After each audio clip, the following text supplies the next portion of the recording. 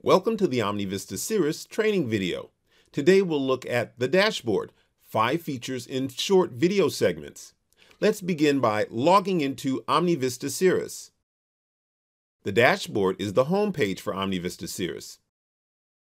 On the top right of the dashboard are the Home, Logged In User, Results, Notifications, Support Center, Videos, About, and Logout links.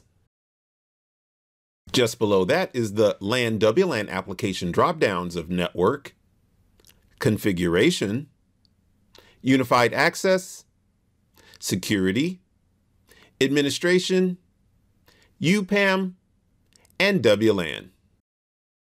The application widgets are displayed in the main window and can be seen under the Global tab that displays all active widgets, the WLAN tab that shows the WLAN widgets, the IoT tab that shows the IoT widgets, and the Performance Monitoring tab that displays all selected analytics statistics charts. The general format of the dashboard can be changed by selecting Change Layout from the configuration menu. This allows the user to optimize the dashboard to their specific requirements. The responsive layout mode dynamically adjusts the column format to the browser window size and formats the widget size equal to each other. The widget locations can be changed by grabbing them by the title bar and dragging them to the desired location. Application widgets can be removed from the dashboard by clicking the delete symbol in the upper right corner of the widget.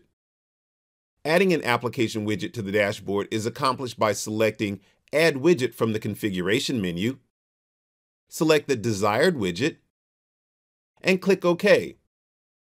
The layout and widget selection is specific to each user logon and is saved automatically. This allows each operator to customize the dashboard for their own individual use.